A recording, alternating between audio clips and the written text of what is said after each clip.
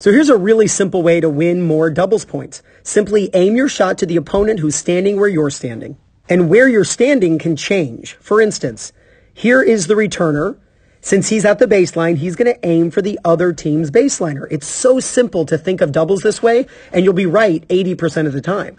And so he's going to hit his ball to the other team's baseliner. Now watch, the returner here is sneaking in behind his return.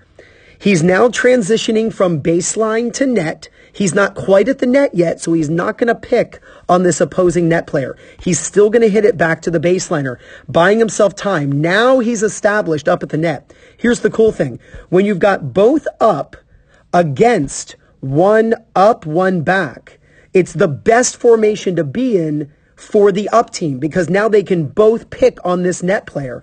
And that's exactly what happens. The baseliner gives them a high ball and they pick on the net player. Follow this strategy and you'll win a lot more matches.